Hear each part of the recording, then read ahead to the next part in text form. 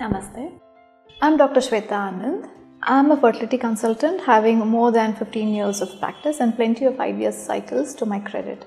I practice in Janisthaa Fertility Center, which is situated in Basaveshwar, Nagar, Bengaluru. A very important question.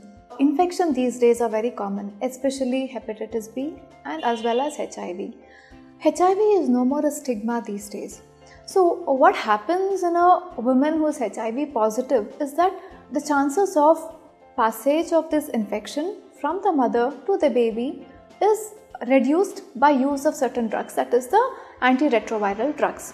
Now, how IVF is going to help such couple? Suppose if the wife is negative and husband is HIV positive, what do we do then? IVF comes to the rescue.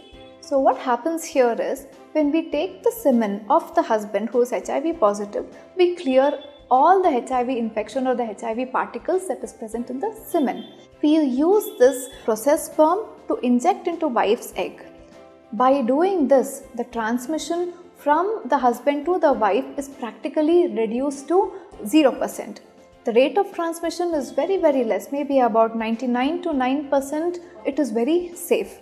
We have done many couples who are serodiscordant, like when the wife is negative and husband is positive, all the babies are free of HIV. So this is a very important landmark in people having HIV positive status.